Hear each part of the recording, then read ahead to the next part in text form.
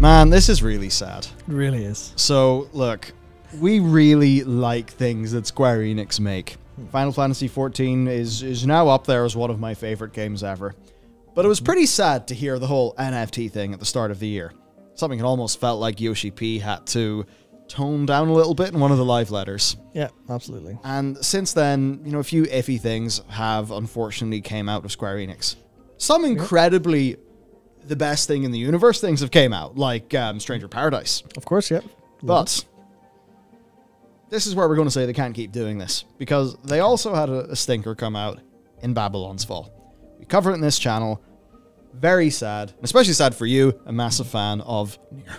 Yeah, absolutely. Yeah, bad times, and they unfortunately do continue a little bit. So, yep.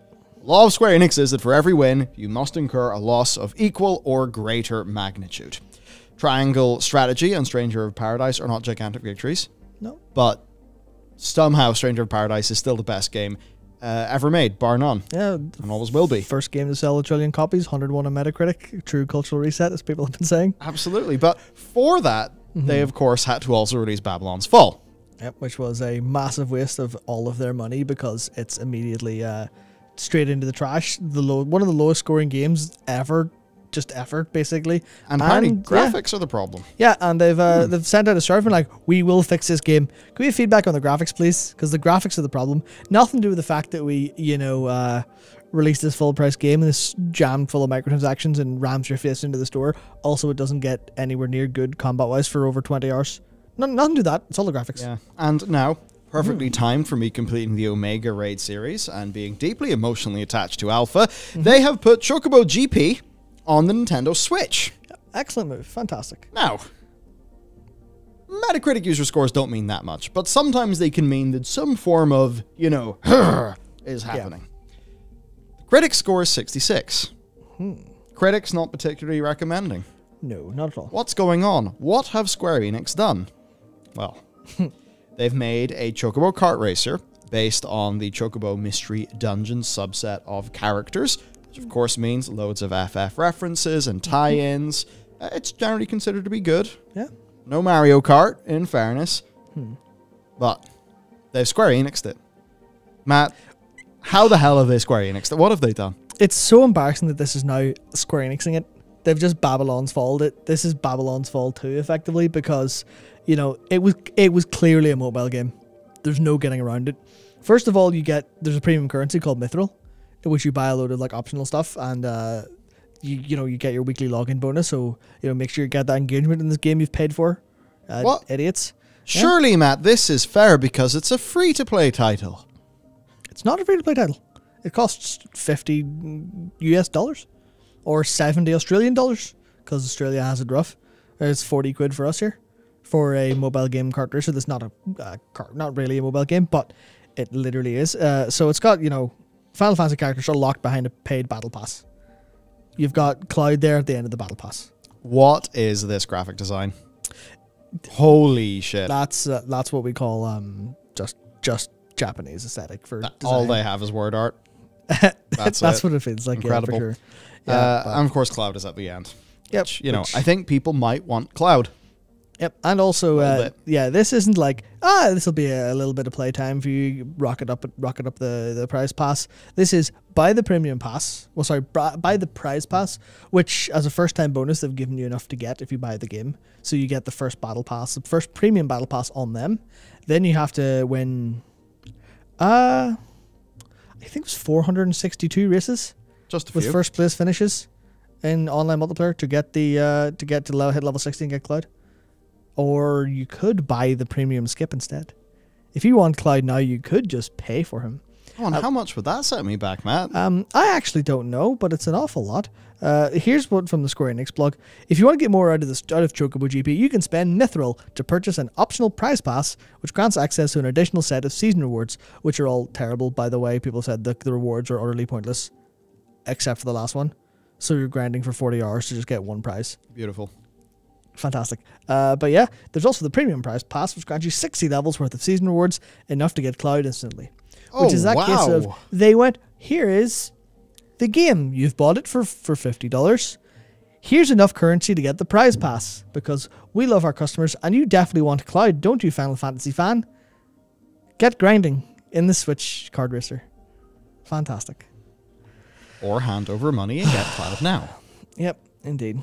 Of course, you can do a lot more with your mithrils. I'm sure you'll want to. Music, outfits, and more. Yeah. Fantastic. In this, a full-price game for the Nintendo Switch, published by Square Enix. Yeah, all perfectly reasonable stuff if you bought that with in-game currency that you won, but you don't. Ridiculous. No other kart racer does something like that, man. It's all got to be like this. Yeah. And look, this is a mobile game. It might not be on mobile, but it's a goddamn mobile game. Yep. And I'm sure if people were able to snoop into this, they'd probably find, you know, the fingerprints to prove that. Yeah, so that's exactly one thing. It's that, like, that updating data in app. You've seen it with if you've ever played a mobile game, you'll see it. You'll download the game, the app will finish, you'll open it, and then it'll download extra. Yeah. Games don't do that, generally speaking. Games update outside, and them updating actually via the app itself and adding more download through the middle of it is a telltale example of they've built this as a mobile game first. And that's exactly what happens here. It's like, oh, you've got the game, yeah, well, we'll update internally. Like, we know you've just made a mobile game and sold it on Switch. We know you've done that. And this is a game that costs, what, £10 less than Elden Ring? Yep. I know that's a bit brutal to say, but, you know, what, this is just a little bit less than the latest Final Fantasy game. Yeah, absolutely. This is sheer madness. It's, like, there's no two ways about it. It's literally just Square Enix showing their greedy side again. It's them just going, well, we need a mobile game. All of their mobile games have been underperforming as far as they're concerned. I believe that as of their last earnings call, nothing new they've been trying to do in the mobile realm has really worked out pretty well. They've had no live service success. You know, they failed with Avengers getting that long tail. They failed with Babylon's Fall instantly. Everyone knew it was happening. And now they're just failing with this because they don't understand how to make one. They literally just go, well, we'll make an okay game and then jam it full of microtransactions, completely unaware. Despite Final Fantasy XIV being a perfect example of how to separate microtransactions from your game so players are happy, but they'll still pump the money into it. And every time it's like, no, we will just make this intrusive. We'll make it abusive. We'll go, why is it not working? Why is what works for Grand Blue Fantasy? Why is what works for Fate Grand Order? Why does that not work for Chocobo GP? And they just don't understand user expectations. Brutal. Yeah, I mean, ultimately, these are not waifu JPEGs, so, you know. Bit reductive, but yes. Totally reductive. But when I think about when I think about gacha spend, people want their e-boys and their e-girls. Yeah. Right? Like, you know, can you imagine them doing something like as successful as like a banner event in Genshin? Clearly not. In this, like, no.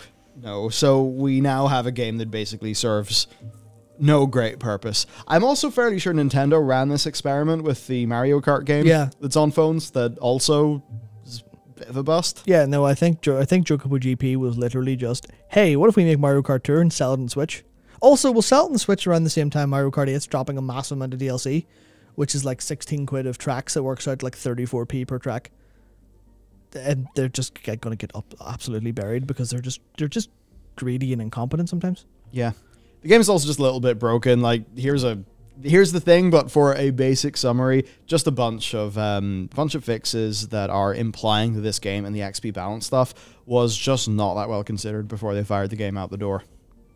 No, just beyond silly. They charge people $50 for something that seemingly has had its XP curve and all of that tuned as if it was a free-to-play mobile game.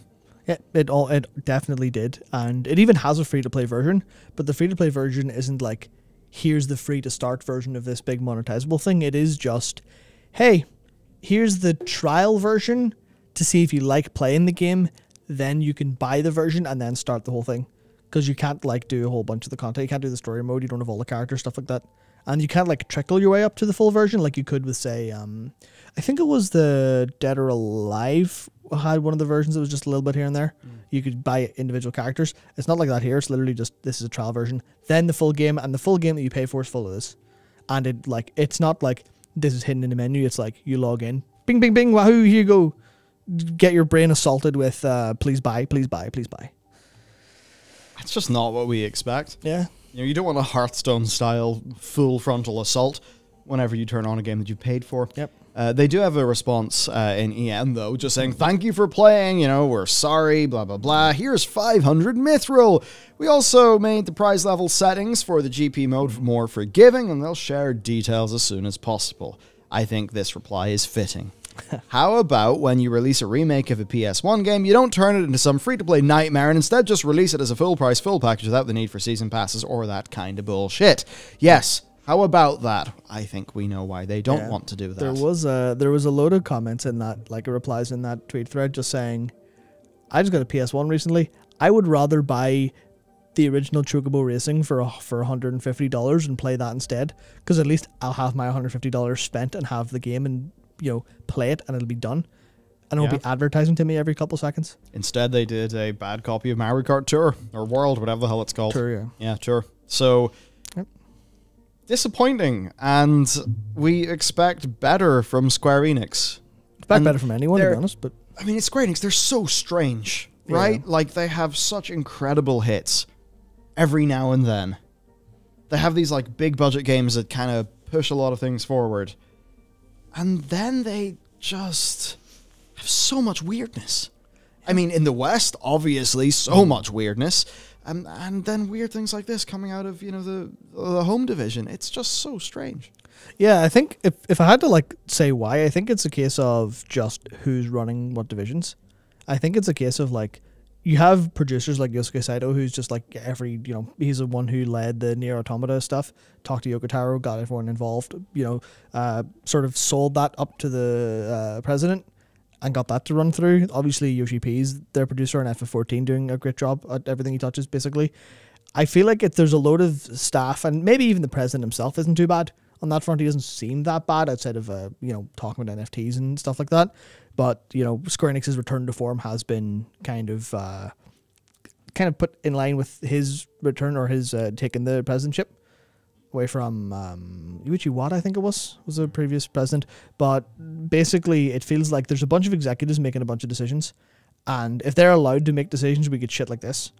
But if anyone with the combination of power and actual brains gets to make a decision, and there's a lot of people there with those, then you get a good game. But instead, it's just no. We'll just look over at all of the most free money and completely refuse to understand why they're getting free money, and instead just go, what if we make a cutesy game on the Switch that's, here's our nicest mascots, and we'll just charge everyone hundreds of dollars for characters they like. Yeah, and it's sad because, as I said, I just finished the Omega Raid series in FF14. I'm like not a prime candidate. Yeah. Probably played these games in the past, but like I'm pretty close to a prime candidate. I enjoy kart racing games. There's a mascot character I like. I can't buy this game. Yep. If it wasn't full of bullshit, maybe I would have. So yeah, it's frustrating because the last Chocobo game, which was Chocobo Mystery Dungeon Everybody, which is a remake of, because this is like a remake of Chocobo Racing. Yeah. Mystery Dungeon Everybody was a remake of the first Chocobo Mystery Dungeon, but with like not like a remake, but like here's the game again with like nods to the fact that it exists. It's different enough, but it's mostly the same. Kind of a remake in spirit. And it's great. It's just, here's the Mystery Dungeon game. You've bought it. You've got it. There's a couple of like a quid for a character stuff, but they weren't important at all. There was no balance concerns. It was literally just, here is a multiple hundreds of hours of Mystery Dungeon gameplay, because that shit is really intense and really fun. But that was it. Like, here you go. Same with like World of Final Fantasy. Like, here's the cutesy stuff. Here's just, we've made a game. Sure, it's not the best game in the world, but it is a pretty good game. And everyone's like, we will have that. Thank you very much. Great working with you, Square Enix. You have created game. We have given you money. We have gotten game. We've got so many hours of fun, whatever else. Happy to work with you. And now they're just like, someone in there is just turning their brains to rot and going, what if we make a load of money for free? Like, well, it's a great way to not make money. As they have proven. As they have proven. Yeah, I mean, it reminds me even of things like remember the Command and Conquer mobile game? Oh my god, yeah. Or was the Peter Molyneux? No. Oh, yeah. What was the one? The Dungeon game? Dungeon Keeper? Dungeon Keeper, yeah. Yeah, Dungeon Keeper mobile. It's like, you fuckers are trying to go for free money, but that you've hurt yourself in your confusion. What are you doing? So that's basically that. It's pure survivorship bias from their piece. Yeah. That's how it is. I think that's basically you're right. Yeah, it's these big business people maybe seeing Fate Grand Order and like, oh wow, look at that, incredible. We will apply this format to IP that we own and it will work.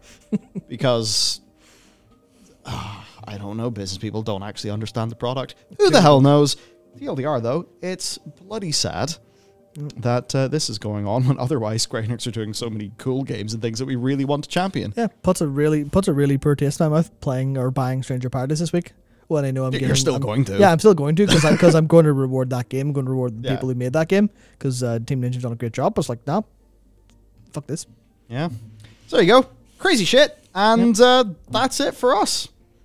I don't have anything zingy to say. Goodbye. I hope you found it interesting. We'll see you next time.